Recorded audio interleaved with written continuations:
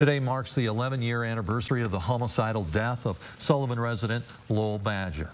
He was an 85-year-old retired farmer. He was found dead inside his rural home the morning of December 8, 2012. A gray-colored safe made by the John D. Brush Company was stolen from the home, as well as a 46-inch Sony LCD television. Law enforcement, including the Sheriff's Office and the Indiana State Police, have conducted more than 150 interviews and have investigated at least 275 tips.